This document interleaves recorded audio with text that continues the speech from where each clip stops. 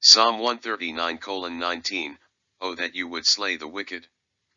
Psalm 139:19, Oh that you would slay the wicked, O God, depart from me, therefore, men of bloodshed.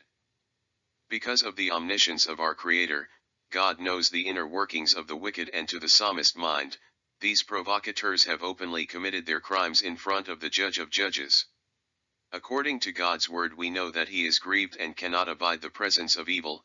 He has endured them long enough. In these verses, Psalm 139:19-22, the psalmist gives vent to his feelings toward the abysmally wicked and prays that they may depart from him.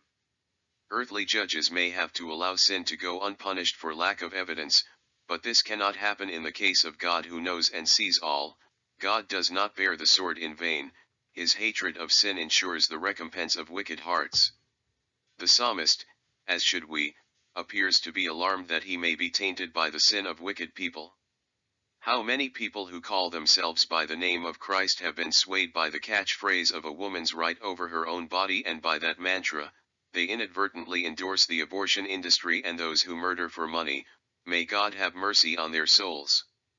People who delight in barbarous cruelty, selfish ambition, and the murder of the innocent are not fit companions for those who walk with God. It is not improper to eagerly desire the conversion of those whose consciences are burdened with blood guilt, or those who corrupt and are responsible for the pending demise of naive people who are ignorant of God's prohibition against the bloodshed of the unborn.